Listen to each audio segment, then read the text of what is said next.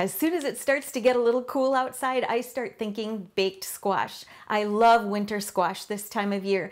And one of the things I do love about it is that it's so easy to prepare and it doesn't take a lot of time to get it going. The hardest part really is cutting the squash and getting it ready to stick into the oven. So I've done that ahead of time. I've got a red kabocha squash today, which is a Japanese squash that you can find in the grocery stores. I like it because it's one of the sweeter varieties. So I've cut it into 4 wedges, and then I'm going to brush all the cut sides with some olive oil to seal it up a little bit. And I have my oven preheated to 350 degrees. A lot of people think you need to have a real high temperature when you roast squash, but actually 350 does the trick. And I'm going to season it with just a little bit of salt and pepper. And I like to use the coarse kosher salt for my baked squash. So I'm just gonna sprinkle it a little bit, and a little bit of pepper, of course.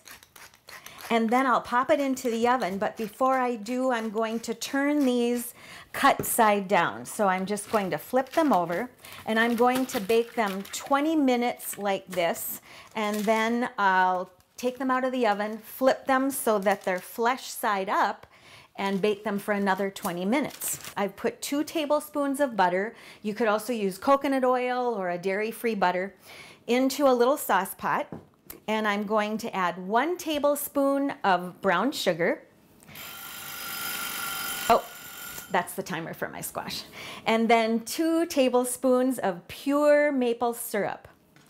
I'm going to put this over medium heat, probably medium-low heat, and just stir it, heat it up until the brown sugar melts. So these sweet little squash babies have been in the oven for 40 minutes, and I've got my glaze, 2 tablespoons of butter, brown sugar, and maple syrup.